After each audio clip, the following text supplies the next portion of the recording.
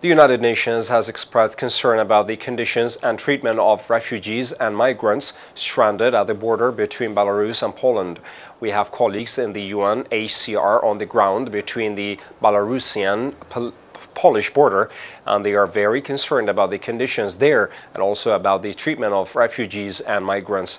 Deputy Spokesman for the Secretary General of the United Nations, Farhan Haq, told reporters at the UN headquarters in New York. Last Monday, many asylum seekers tried to cross the border to enter Poland from Belarus, where there are currently about 4,000 asylum seekers at the borders of the two countries, according to the Polish news agency. Haq added these refugees and migrants must be treated with dignity and their concerns heard, and we are not saying where they should end up, but rather saying that it's necessary that these people not be used as tools and pawns in the conflicts that arise between countries.